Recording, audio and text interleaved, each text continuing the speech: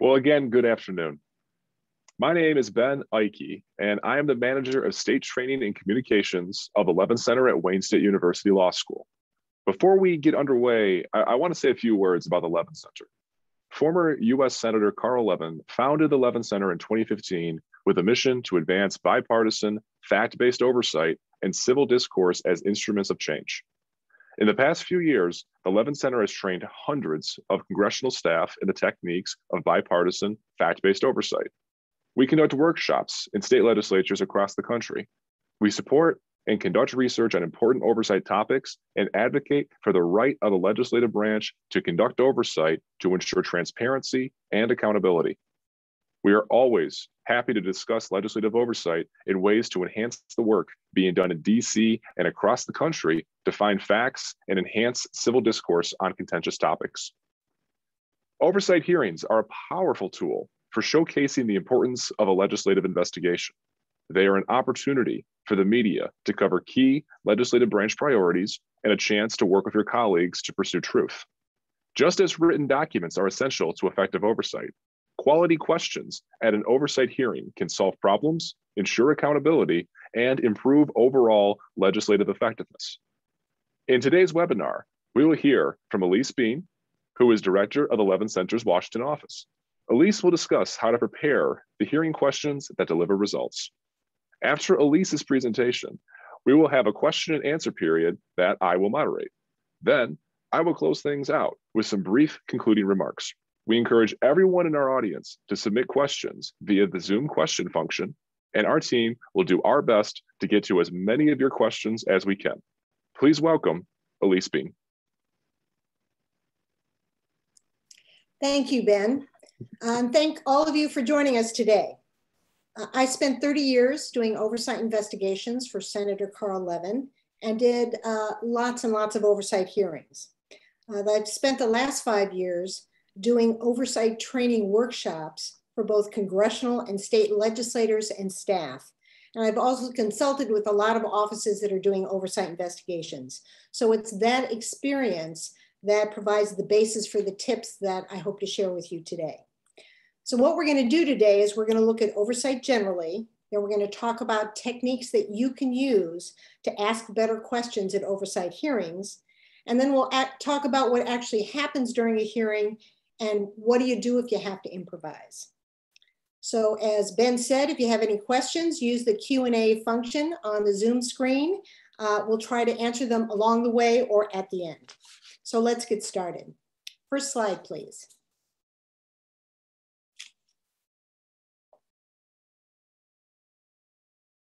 Let's go to the next one. Okay, basics. Why should you bother to ask good questions at an oversight hearing? Well, they can be key to getting something done. Brings visibility to problems, elevates issues, and so they have more of a chance to be addressed, and they can stop misconduct. So there are a lot of good policy reasons. I list a couple of them up there: get information to solve a problem, help the public as well as your colleagues in the media to understand an issue. Maybe you can hold some responsible parties accountable. And of course, you can improve the legislature's effectiveness, which helps all of us have greater public trust in government. There's also a couple of personal reasons that you might want to ask good questions at an oversight hearing. First of all, you might want to attract the notice of your leadership.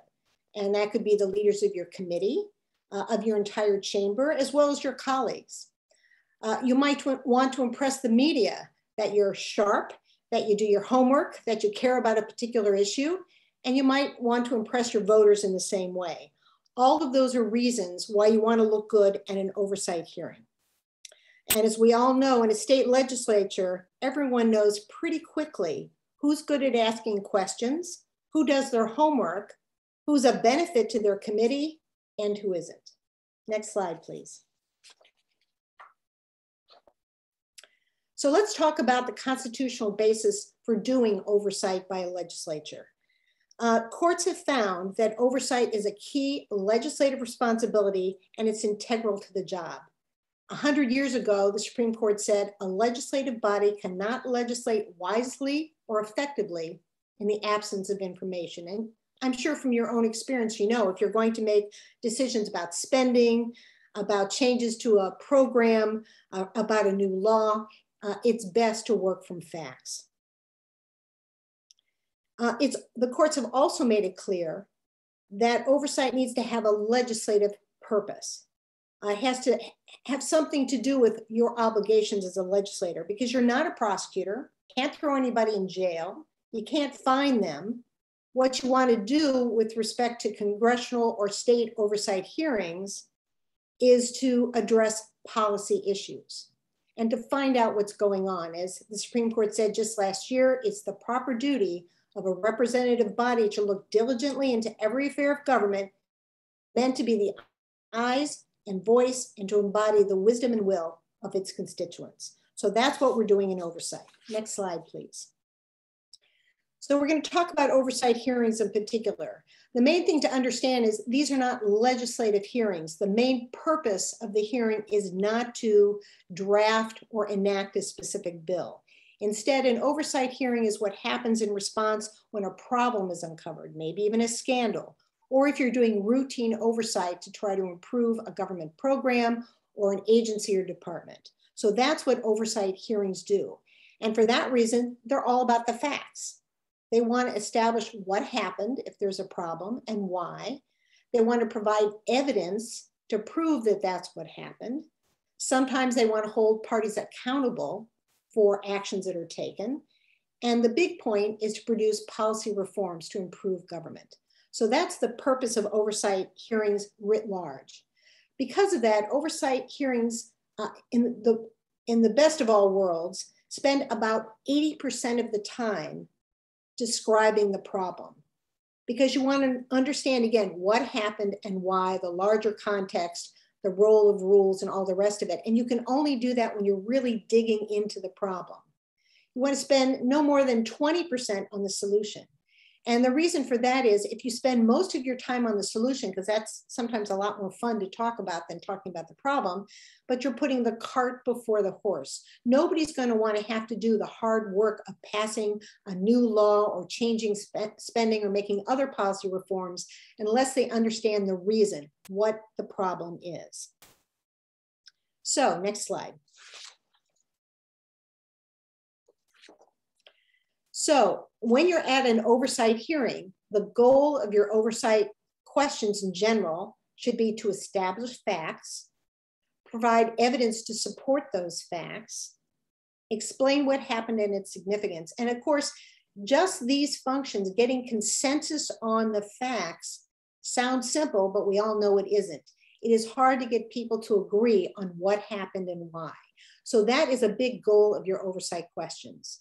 In addition, you might want to hold a party accountable, either for misconduct or because they're a person who can make a difference. And of course, all of this is you're trying to provide a foundation, again, for those policy reforms. Now, when you think about it, a lot of times oversight hearings deal with things that are difficult. If they're easy, nobody has a hearing on them. So there's usually something, you know, in the news today, we had an oil spill out in California. What happened exactly? Why did it happen? What's the role of the rules? There's a lot of other situations you can think that might fall into that category. Problems with foster care. You might have a death in prison or a prison riot. You might have an employee who embezzled funds. How did that happen? You might have a pension program that has very low returns. So again, the point of oversight questions is to find out the facts, what happened, and prove it with evidence. Next slide, please. Now, this isn't really easy. It can be a very difficult task because you've got a lot of constraints when you're asking questions at a hearing. First of all, you might have a time constraint. Maybe you only have 5 minutes for your question, in which case it's very tough to get out information unless you plan carefully ahead of time. Sometimes you have a terrific question, you're all ready to go, but the person in front of you asked your question. So what are you supposed to do then? Another constraint on you is you may have a hostile witness, somebody who's going to misrepresent what happened, or maybe not answer your questions fully. And so you're going to have to deal with that. And again, because hearings are live events, they're not prescripted, you never know really what's going to happen, what a witness is going to say. They could say something very misleading, or they could just say something that's out of left field, and you have to think about how you want to react. And finally, we all know that legislators have a million things on their plates. They are supposed to be doing all kinds of things all the time. So it may be difficult for them to find time to get prepared for a particular oversight hearing. So let's go to the next slide. So let's talk about some techniques to asking better questions at oversight hearings. We'll talk about three things in general. First of all, preparation, preparation, preparation, how you find it, what you do to prepare. Second of all, using formatted written questions ahead of time that will set you up for success. This is the single most important thing you can do to improve your hearing performance. And finally, we'll talk about the role of hearing charts, exhibits, and props. Next slide, please. So when we talk about preparation, the first thing we should think about is witness preparation. So the witnesses have the facts. They're going to be the people that appear in front of you. So in the best of all worlds, you would have your personal staff meet with each witness to get a sense of them, what they know, how they're going to answer certain questions. But a lot of times you can't do that. If it's a top official, they don't have time to meet with your staff. Or it may be that the committee does the meetings with the specific witnesses and your staffer can't get into those meetings. Of course, they can still meet with committee staff and try to get a sense from them about what each witness knows and how they might answer particular questions.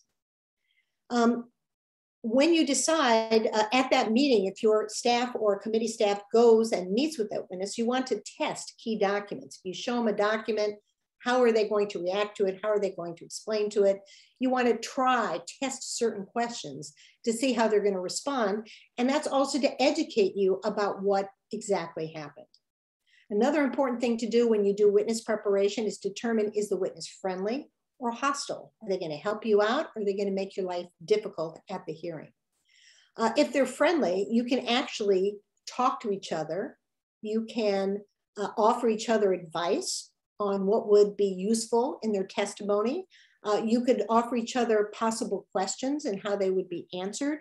You can test what might be asked so that your boss will know, or the legislator will know how they're going to respond. Next slide, please. Then, of course, there's legislator preparation. The legislator's performance at the hearing is directly related to how much homework they do beforehand. For big hearings or hearings in which the legislator wants to impress the committee chair or their colleagues, the media or their voters, you need to do some extra prep. So what does that actually mean? The most important thing it means is that you have some meetings with your staff or committee staff or both who know about the hearing. That means you need to schedule time. Say, I'm going to meet you at 1 o'clock at this particular location, and we're going to talk about the hearing. You have to schedule time. And my recommendation is don't have one big meeting where you think you're going to learn everything all at once in like an hour-long meeting. You could do that, but it's very difficult. A better way to go is to have a couple of short meetings so that you can hear the same facts more than once. They can start to sink in, and you can start to think about what questions you have. So what do you do those actual meetings? Well, the most important thing is you ask the staffer who's there, who called the meeting and why. And you want to understand that from the perspective of the chair and the ranking, because they often have different perspective, different issues that they're interested in. And you want to understand why they care about that issue, and also why the legislator should care about the hearing. If they don't care, they shouldn't even bother to go to the hearing. So they have to find out why should they care about the hearing. And that means finding out the key controversies, the key issues, who's affected, and what could be accomplished by the hearing. And in particular, what the legislator could personally accomplish by attending the hearing and asking questions. For big hearings, some committees meet ahead of time and they divvy up questions. So a specific legislator doesn't have to be an expert on everything. They can focus their effort.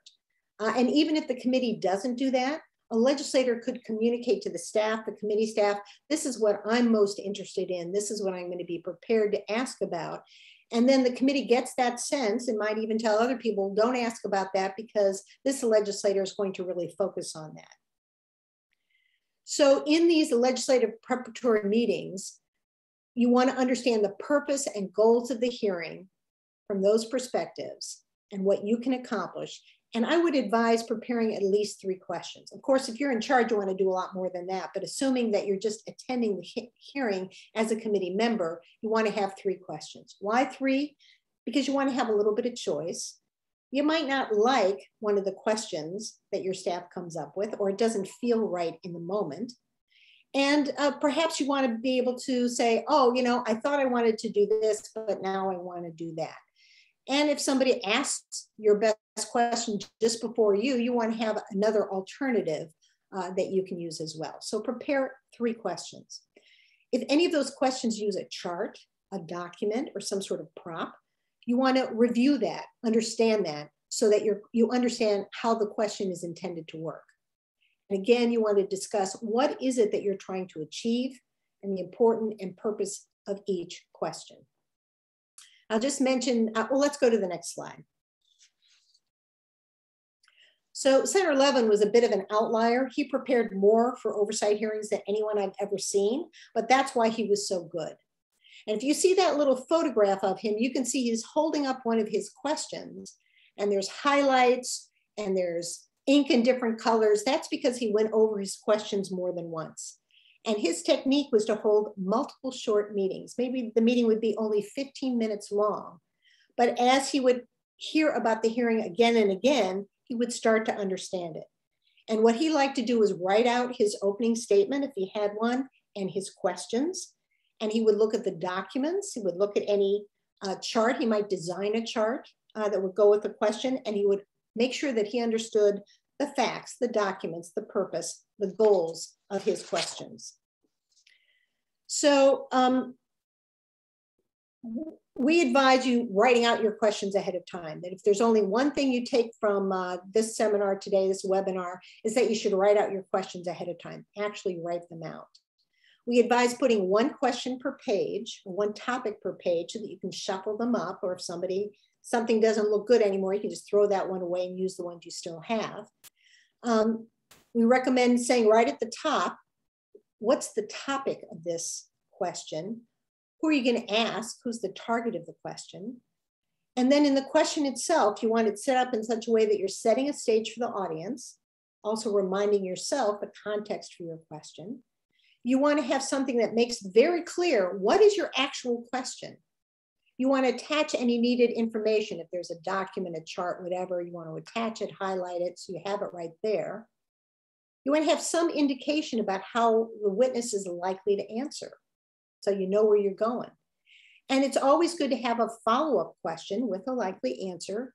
So you look really smart in case a person asks really quickly, you have something to follow up with.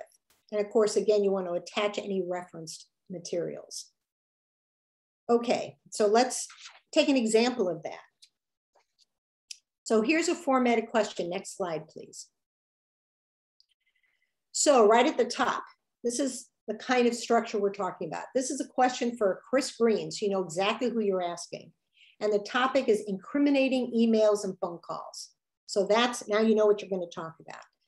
Q, here's your question. Chris Green, please turn to Hearing Exhibit 20 in the exhibit book. If you're going to be using any document that has a number attached to it, you want your staff to get that number ahead of time, and you want them to put it in your question so that you look really smart and sharp, not only for the media and your voters, but for the witnesses and your colleagues, so that everybody knows exactly what you're doing. You also want to make sure that you've shared any exhibit ahead of time with the committee staff so they know what you're going to use. Okay, so please turn to Exhibit 20, and then you describe it. This is not difficult, but a lot of times you have to describe things so that your audience understands what you're looking at.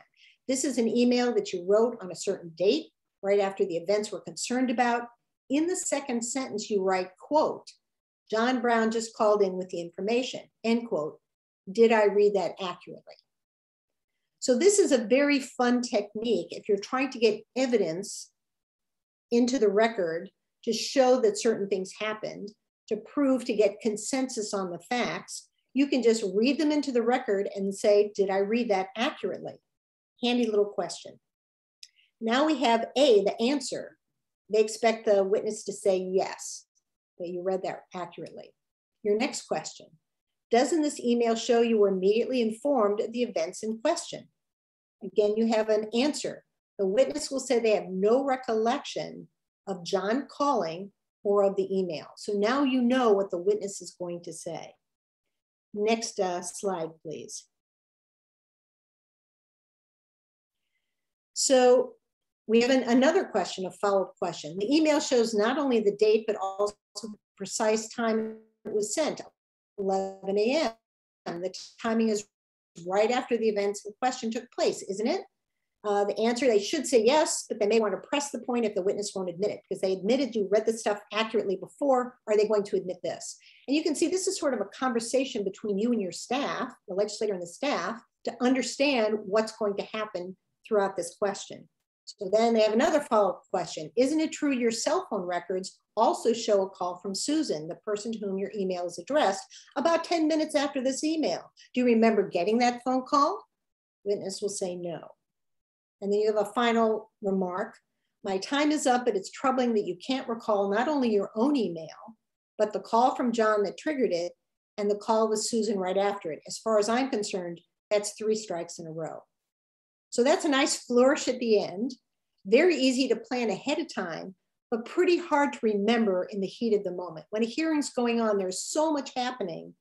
It's so easy to get distracted, to forget where you're going, that if you don't write it out ahead of time, it's very easy to mess it up.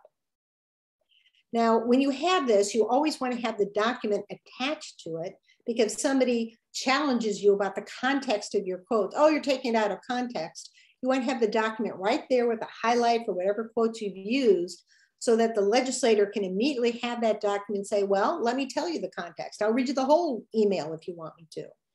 So that's the kind of thing that you can do with a formatted, written out a question ahead of time. Okay, next slide, please. So another way to make your questions really lively and highly visible and interesting is to use a chart, a document, or a prop. So the first things you have to do is make sure your committee allows you to use that kind of material. You want to check with them. You want to get any exhibit number that you might have to get. You want to have your staff show committee staff exactly what it is you want to use. Surprising them is not a good idea at a hearing. It makes everybody mad. They're not prepared for it. If you show it to them ahead of time, very unlikely they're going to tell you you can't. And you can also discuss it with them and see how they feel about it. They feel your chart is going to cause a lot of questions from your colleagues or cause a lot of questions from the witness. They'll be able to advise you on it. So it's always good to show whatever it is you're going to use ahead of time. So again, you want to do your work ahead of time to make sure this all works smoothly when the hearing itself is happening. Now, a chart. You want to use a chart to make a visual statement. People are often process information best when they can see something visually. If you look at that chart on the left, you know something's going on. There's a big line going up. Maybe it's good, maybe it's bad, but there's a visual message from that chart that you're going to be able to communicate pretty easily. If you have a document that you want to use, again, that is to provide proof, evidence of a particular fact so that you can get consensus that something actually happened. So hearing exhibits can be very important. They're often not difficult to do, but it's a useful thing to do in a hearing. Media loves documents. People are always impressed by documents. One of the best ways you can have a really effective question in an oversight hearing. And then finally, you could use a prop to dramatize the point. If you see that little photograph on the right hand, that was a hearing about CIA covert operations. And just by bringing in that gun, you know this is serious, this is deadly, and you're going to heighten interest in the hearing itself. Now, there are other kinds of props. It doesn't have to be a gun. If you're talking about a cell phone, you might bring a cell phone in. You could bring in a stack of forms to show how complicated something is. If you're talking about a part of a car, an auto part that is overpriced, you could bring that part in. All of those things heighten awareness of your issue. It should be something that will make one of the points you're trying to make and heighten interest again and make your hearing interesting and your questions effective. So next slide, please. Here I'm just going to give you a couple of examples of hearing charts that Senator Levin used. The first one was used in a tax shelter. Well, what does it tell you immediately? This is a very complicated transaction. It's probably phony. There's phantom trades and Barnville and Jackstone. You know, what does that all mean? So it immediately communicates that this is a complex, probably sneaky tax strategy. And also, just so you know, this is actually how that strategy works. So if somebody really cared about it, they could use this chart to actually understand how it worked. The picture on the right had to do with an investigation into Augusto Pinochet, the former president of Chile, who had opened up secret accounts in US banks and stashed millions of dollars in them. And what we found is that he used different passport photos with each of those banks. So the one in the middle is his usual patrician self with the white hair. The guy on the left all of a sudden has black hair and he's got a thick black mustache. The guy on the right is balding. So what does this communicate? Again, that Augusto Pinochet was engaging in sneaky transactions. He was hiding his role in them. And of course, it elevates great interest because people find that pretty interesting to look at. The chart in the lower left-hand corner, we just took a quote from one of the documents because sometimes you have a document, but what does it say? So we take a particular quote here. This was a hearing about Enron and how they were hiding debt. Enron loves these deals as they were able to hide funded debt from their equity analysts. And it just explains what's going on, that everybody knew what Enron was doing, including its banks. The chart on the right-hand side had to do with tax haven banks and how they were helping US clients cheat on their taxes. And it has a long list of sneaky tricks that they use. They call them secrecy tricks. And it combines a lot of different information in one place. That, again, in a hearing, you could go through each one of those with a witness and say, well, explain this to me. Code names for clients. What does that mean? What do you mean they used pay phones? All of that kind of stuff. So these are examples of hearing charts that make your hearing interesting and also make one of the primary points that you're trying to make in the hearing. Next slide. So let's talk about what happens during the hearing itself. First of all, you want to have staff there if possible. And you always want to ask your staff to bring copies of your 3 questions because maybe you lost them, maybe you spilled coffee on them, you can't find them at the last minute. You always want to have a backup set that you can bring to the hearing. Once you get there, the best thing to do is ask your staff or committee staff to just brief you on what's happening in the hearing. What's the tone? Are people being combative, cooperative? Is any witness being particularly obnoxious? Is there some new development that nobody knew was going to happen? So you just kind of get a sense of the hearing if you can't be there from the very beginning. Often you may want to ask staff advice on which of your 3 questions you should ask. Has somebody else already asked this?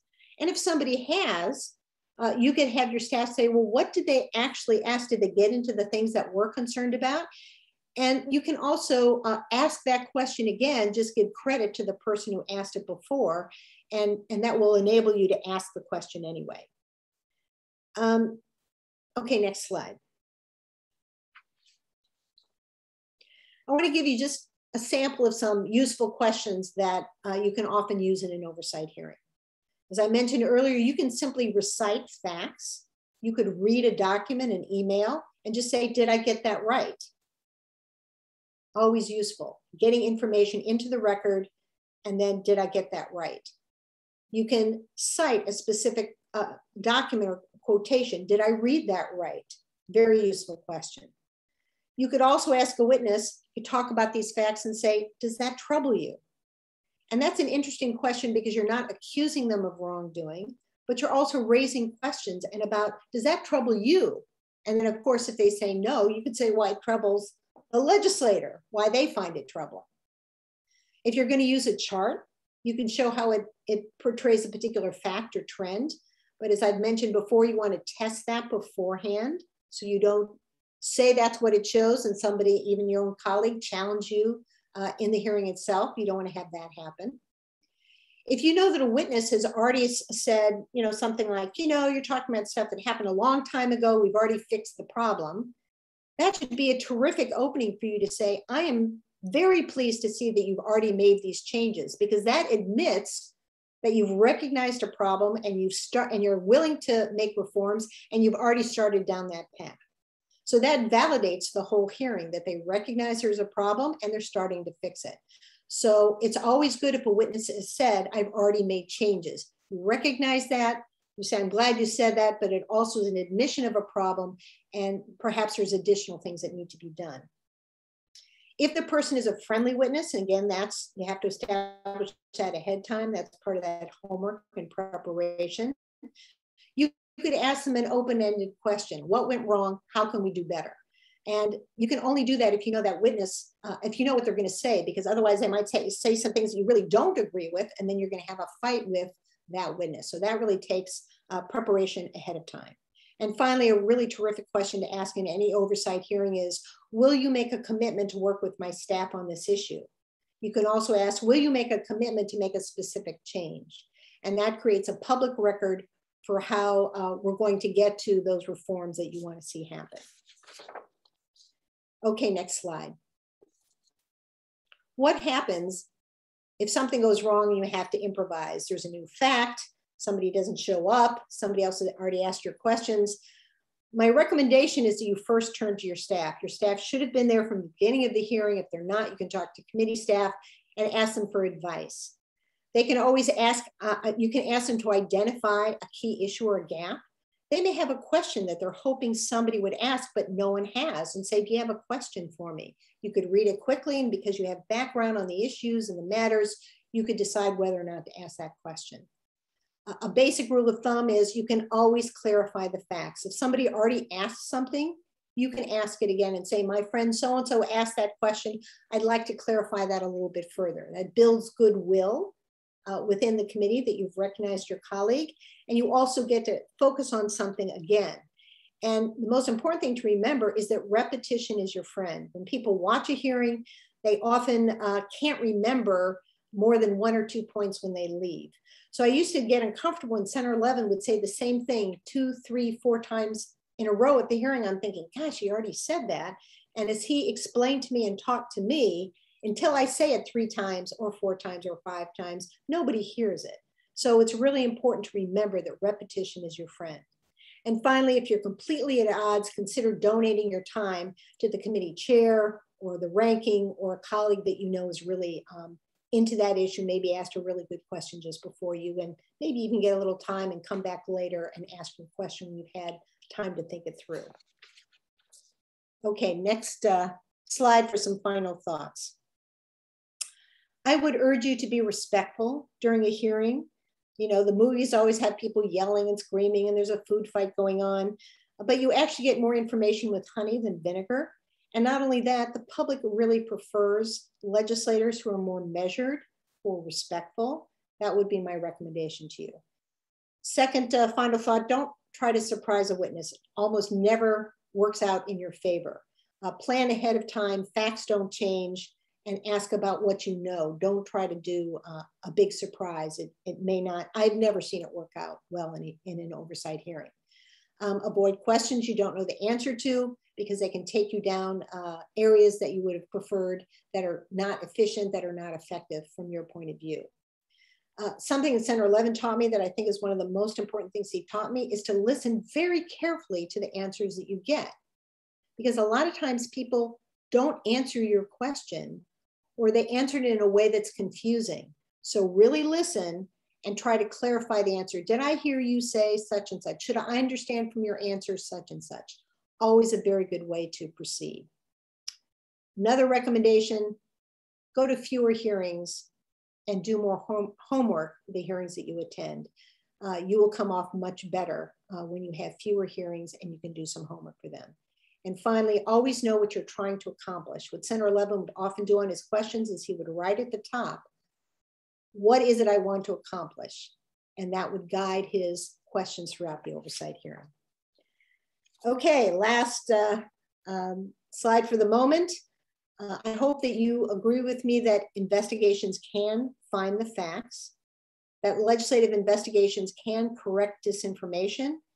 They can even bridge divides. If you are acting in good faith with your colleagues to find the facts, you can start to bridge those political divides and go for things that just reach that consensus on the facts. That's what oversight is all about. And if you can reach that consensus on what happened and why, those investigations can also produce change. So I'd like to open it up for questions now and see what we have.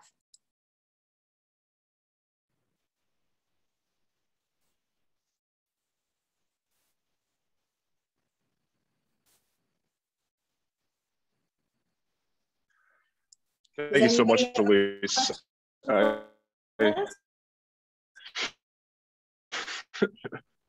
I'm guessing we're waiting for some people to type in some questions. Again, on the very bottom, if you see the Q&A, oh, we have one that just came in right now from Lindsay Williams. Do you have some tips for if a witness rambles, a long-winded response, but doesn't really answer the question? That is one of the more difficult problems in a hearing, because you don't want to be rude, but on the other hand, when you have time constraints, it almost forces you to be rude. So what you say to the person is, you know, can I interrupt you there for a minute? This is my question, and I really need an answer to this question. Or you can interrupt and say, you know, I hear you talking about X and Y, but my question is this. And that's why you want to make it very clear in your written questions, what is the question that you want an answer to? And so one time Senator Levin took 15 minutes with the witness, just going back and saying, that's not my question. This is my question. And he communicated how that witness was being really tricky and slimy because they weren't answering the questions. In fact, some of the responses to his question got laughter from the audience. And Senator Levin would say, let me try again. This is my question. And again, being respectful in how you do it, not obnoxious, not arrogant, not communicating that this person doesn't have worth, but you're really trying to get information. A lot of times a useful phrase to use is, I'm really trying to get educated here. I want you to educate the committee on what happened. So here's my question. Okay, are there times when you ask questions when you don't know the answer? You can, but it's always dangerous. When you do that, you don't know what the person is going to say, and you need a boss who's quick on their feet and can handle that kind of stuff. Some legislators can, some legislators can't. One of the tips that we did, sometimes Senator Levin would get a question fixed in his head that we knew was a terrible question, he was going to get a terrible answer. But every time we would meet with him, we'd ask the same question. Sometimes we would put those questions right in his materials in the written question, and we would give him his question, and we'd show him what the answer was and why it was such a terrible answer. And he'd look at it and he would cross it out, and he wouldn't ask that question. So that's another technique that you can use as well. Another question, are there differences between how state legislators should question in oversight hearings versus members of Congress? Not really. I think they look at different kinds of issues. Sometimes the partisanship on the congressional level is much more intense than it is on the state level. And so I would say that, you know, I had friends in the media, I would say, are you going to cover this question? Cover this oversight hearing? It's bipartisan, it's a really important issue. And my reporter friends would say, no, it's bipartisan, it's going to be boring, I'm not going to cover it. And that's why we only see on the news hearings that have a lot of conflict, and usually partisan conflict, not always, but conflict, because that's what the media likes to cover. But a lot of oversight hearings are not contentious, they're not adversarial, they involve even the legislature and the executive branch working together to try to solve a problem. Next, what is your tactic when data is shared and the recipient of the data dismisses it? It appears the data is being minimized in regards to some issues. Well, I think that's where you have to be prepared. You would say, answer, witness is going to dismiss it. Or if the witness plays down misinformation, you have a response ready for your legislator. You don't try to wing it off the top of your head and come up with some good rhetoric. you try to plan for it ahead of time. And you say, you know, I feel like you're downplaying the importance of this data, but I want to explain to you why I'm asking you about it and why it is important. And you want to plan that out ahead of time. Next question. I chair a state legislative committee. One of our challenges has been conflict with the executive branch, arguing we are overstepping boundaries by asking tough questions or demoralizing staff by focusing on problems rather than successes. How have others helped the agency understand that 80-20 rule helps us all to do the work better? Well, you know, you're putting your finger on it. A lot of agencies don't appreciate it when you point out the problems. But one of the lines I use is, you know, it's like going to the dentist. Nobody wants to go to the dentist. It's no fun. But if you want to prevent that sore tooth, that toothache from turning into a root canal, we need to deal with it. And when we're done, the government is going to be healthier. Things are going to work better. With staff or agency, I try to prepare them for ahead of time. I also say, look, I know you want to fix this problem, just like we want to fix this problem, but we can't fix it until we understand the problem. So the reason I'm asking you for this data, for these tough questions, is I'm really trying to, again, educate myself, educate the committee, educate the chamber about what this problem is, the nature of it, and how we should go about trying to address it. Boy, a lot of questions here. Next one. What tactics and tools are available to a legislator in the minority party if the majority party refuses to even schedule a hearing regarding a specific important issue? Well, that is a problem that a lot of legislatures deal with. And one of the things I would say to you is that, you know, the minority plays an important role, and it plays it even for if your majority party matches the person who's the governor. That governor, you want to help them avoid problems as well. And if you deal with small problems, it prevents them from becoming larger problems. So it's actually a service to your governor, even if the governor doesn't appreciate it at the time. In terms of getting a hearing, that's really the relationship between the chair and the ranking. And, you know, a lot of times people have a rule every 6 months, the minority party should get a hearing. And of course, they work it out with the majority. They agree on the witnesses. And it's really a matter of persuasion. It is that difficult thing about on state, the state level, people are actually more concerned about government working well and having a bipartisan approach to issues. And I would try to do it that way. Say, look, I think this is something that you're concerned about just like us. Can we talk about it? Can we have a hearing about it? Could I set it up in such a way that would be acceptable to you? And just try to work it out. I know that's not an easy answer, but that's what I've found has worked in the past. In Kentucky, we're often permitted one question, no follow-ups. So the witness gives me nothing knowing there's no opportunity for follow-up. What does this bring up for you? Well, first of all, you need to work with your legislature to change that rule. No one can do good oversight in that context. You can't ask a question, they just don't answer it or they dismiss it. You can't do good oversight.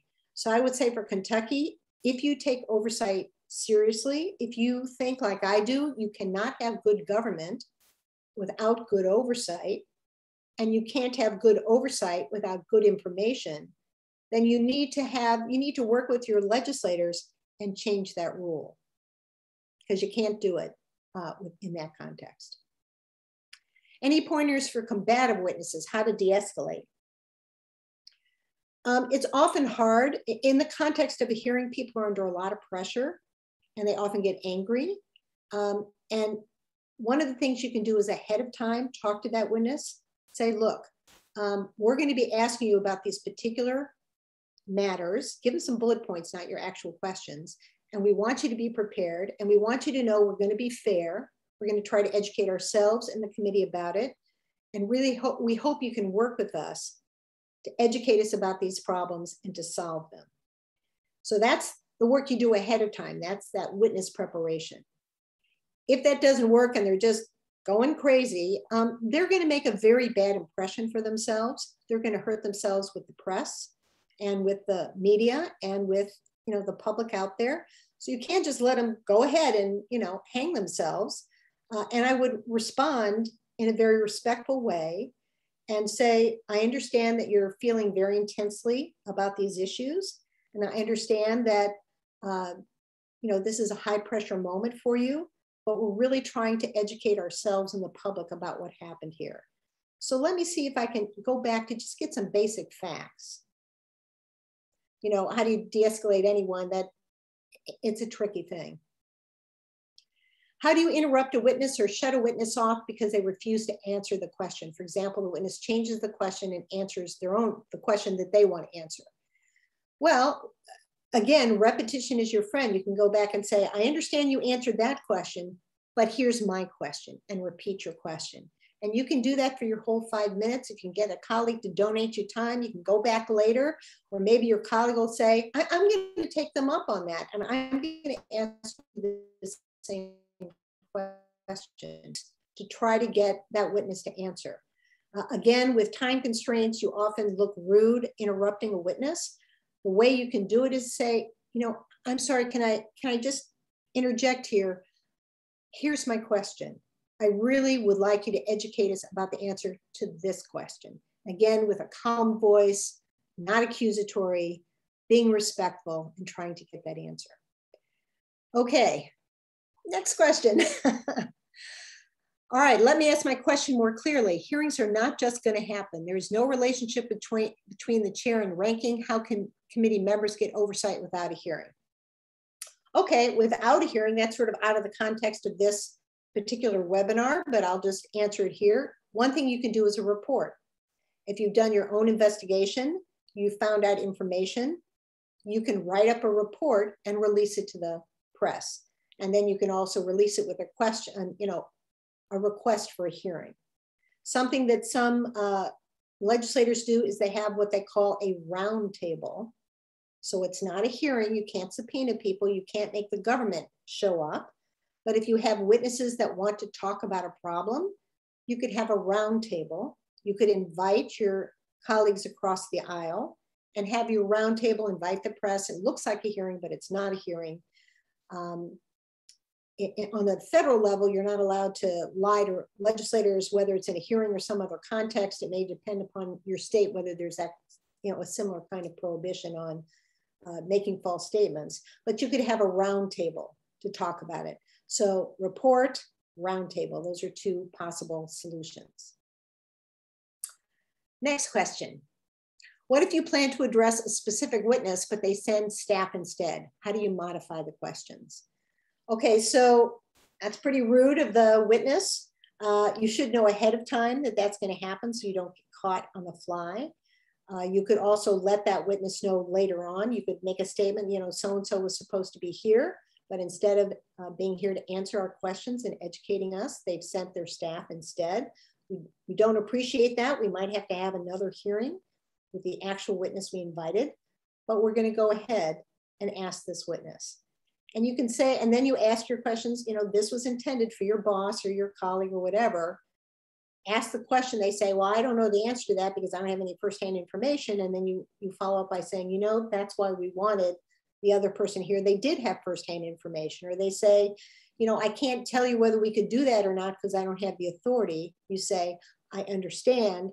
That's why we wanted the other person there because they do have statutory authority to take that step. So my goodness, that was a flurry of, I can tell there's a lot of interest in oversight, and it sounds like you've had a lot of experience, viewers, of looking at these issues and dealing with these issues. I hope this is helpful for you. I hope that this has given you a sense and given you some tips. And we're going to try to, we're actually transitioning to a new website, and we're going to have a special section on state oversight. We'll be including this webinar there. We also have other materials that may be able to help you do a good job on this. So I'm going to turn this back over to Ben for some concluding remarks. Thanks again, Elise, for what a wonderful, wonderful workshop here. Thank you for sharing your insight. May we all be more prepared now to offer excellent hearing questions at our next oversight hearing. And I want to thank all of you for joining us today. As a reminder, A recording of today's webinar will be posted on the events section of the Levin Center website, law.wayne.edu/Levin-Center. Everyone who attended today will receive a very brief survey asking you to evaluate today's webinar to help us continue to improve how we do our work at the Levin Center. For information on future discussions and to stay up to date with all the great things happening at the Levin Center, please follow us on Twitter and like our page on Facebook. Thank you again and have a good afternoon. Wait a minute, I'm just gonna add one more thing. Ben is just fabulous in the state oversight field. He also has a listserv of state